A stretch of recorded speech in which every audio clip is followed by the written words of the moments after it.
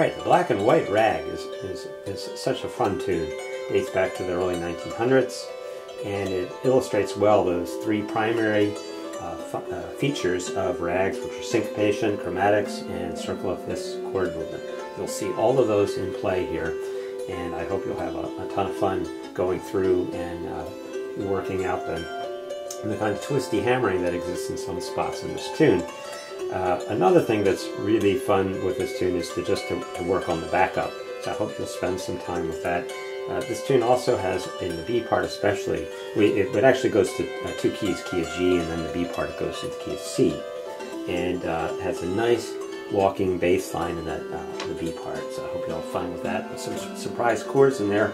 You're in the key of C, and all of a sudden you get a D chord, so that's pretty cool. And it's just a super fun tune. I also threw in a bunch of variations, so have a lot of fun with this one.